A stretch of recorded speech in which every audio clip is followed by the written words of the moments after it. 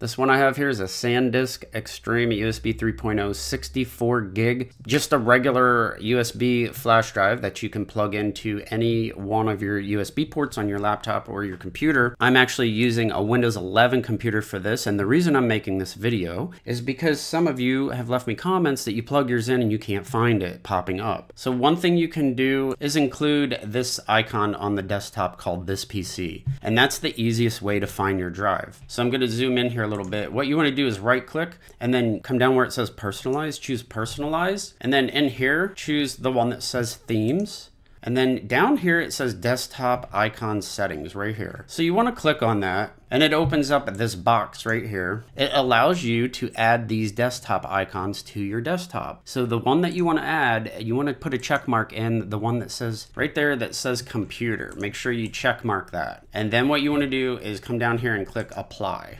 When you do that, you will find this icon called This PC then on your computer. So what I'm going to do is click on that. Now in here is where you will find your USB thumb drive. So mine is right there. I'm going to unplug it and then I'm going to plug it back in so you guys can see that it's going to pop up here. Another window will probably pop up too because mine's set to auto populate. Let me close out of this. But now you can see that it's right here and it says 59.5. Another question everyone always asks me is why does that not say 64? It's because the drive has a file system of its own and it's never going to show you the full, amount of gigabytes. It's always going to be a little less. So once you're all done, the best thing you can do is eject the USB drive properly. So down on the lower right corner here where the time is, I'm going to go and click this little arrow. Right here is my little USB thumb drive. You can simply right click on it and click eject extreme. And then you'll get this message, safe to remove hardware. So now you can actually pull it from the USB port and it should not corrupt your file system or anything like that. If you found this video helpful, hit that like button or share the video, and I will see you guys in the next one.